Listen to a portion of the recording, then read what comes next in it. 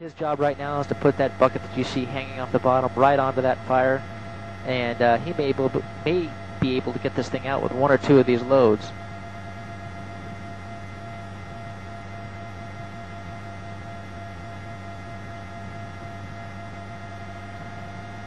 Firehawk, blue and red helicopter UH-60 designed specifically for firefighting activity. You can see he's got a full bag here.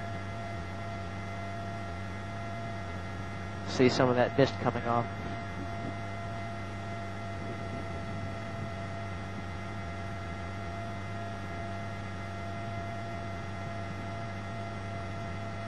I'm going to pull out to show you where he is in relation to this fire. What he's going to do now is he's going to slow this aircraft down, get a good look at the obstacles around the area, make sure there's no wires or lines around that he can get his sling load caught on. And he's going to maneuver this helicopter and hover right over the top. Surgically drop this bucket into the area. As you can see, I'm putting it through the smoke, and we're going to go tight on that bucket just to show you how precise this is going to be.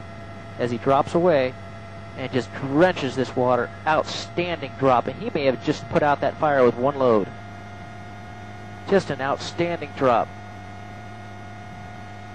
And we're going to pull by and give you a shot of this Firehawk helicopter who did an excellent spot-on job as he goes back for one more load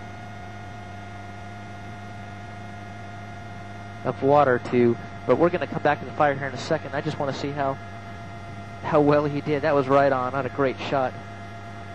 He just nailed that fire, and it is now smoldering white, but there's a little bit of fire on the eastern edge of it. We're going to get back and give you the shot here.